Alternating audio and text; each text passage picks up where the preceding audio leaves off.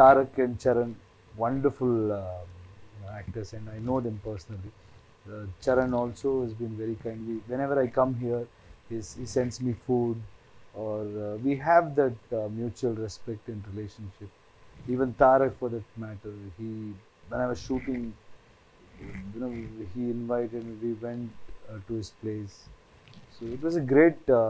His mother is she's from Karnataka, and she she was very happy, and the way the whole family treated me, it's something else. And happy for them, the way and promotions, the way they did interviews, it was like I was feeling tired, and I spoke to them also. I said, how are you doing these?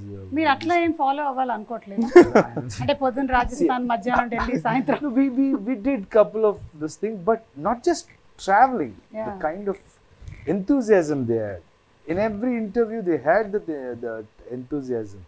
Traveling, okay, even I have done during KGF1, but yeah, you all have that same kind of aura and energy, andi.